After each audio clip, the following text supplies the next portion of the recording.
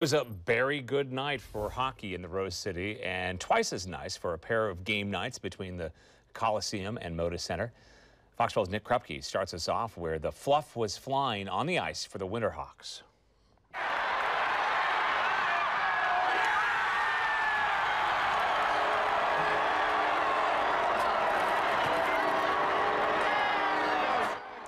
Well, it's the most wonderful game of the year, and it didn't take long. Never does on Teddy Bear Toss night.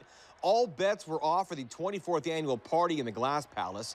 Marcus Nguyen, not even 4 minutes in, notched that first goal of the night. That's what they're looking for as the 18-year-old out of Calgary set off the TNT in the sold-out barn to explode that fluff from all over Veterans Memorial Coliseum.